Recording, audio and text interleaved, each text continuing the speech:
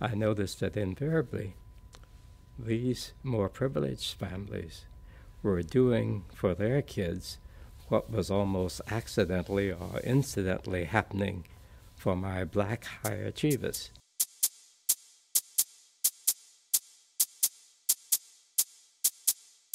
Somebody out there was talking to them, was reading to them, was making sure their health problems were taken care of, were pointing them to a resource that they ought to be using, taking them to the museum, taking them to the library.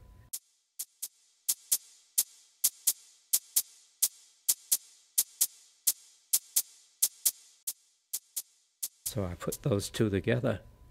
and I wrote a piece that suggested that one of the problems in the achievement gap was the difference between the kinds of supports for academic development that come out of one's family and community, which some kids were getting and some kids were not. And it was more typical of black kids that they did not get those kind of things.